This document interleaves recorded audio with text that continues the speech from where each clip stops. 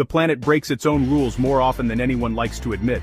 Somewhere out there, trees grow in poison, lakes turn animals into statues, and deserts flood on purpose. And here's the weird part. Every one of these places is alive, busy, and functioning, even though the rulebook says they absolutely shouldn't. Stick around because a few of these ecosystems casually disrespect physics, chemistry, and common sense, and somehow get away with it. First up, Lake Natron, Tanzania. This lake casually mummifies animals. The water is so alkaline it can burn skin and calcify birds mid-step, turning them into stone statues. Still, flamingos raise their chicks here because predators physically can't survive the water. An ecosystem built on chemical violence became a daycare. 2. Dalal, Ethiopia.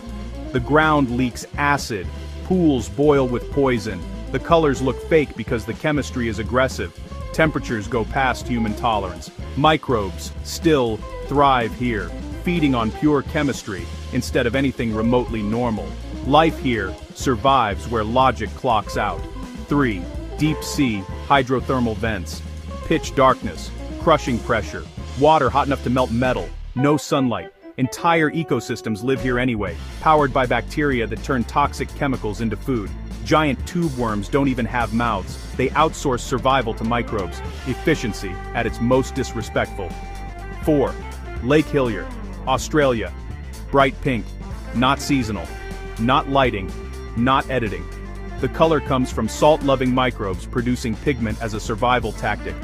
The lake is salty enough to kill most organisms, yet it's stable, alive, and permanently pink like the planet made a joke and committed to it. 5. The Atacama Desert. Some parts haven't seen rain in hundreds of years. NASA uses it to test Mars equipment. Microbes survive inside salt crystals by pulling water straight from air. Life learned how to drink atmosphere and called it a day. 6. Movil Cave, Romania. Sealed off for millions of years. No sunlight, no plants, oxygen is low. The food web runs on sulfur-eating bacteria, producing chemicals instead of sugar. Spiders, worms, and insects evolved to live in air that would knock humans out in seconds. 7. Pitch Lake, Trinidad.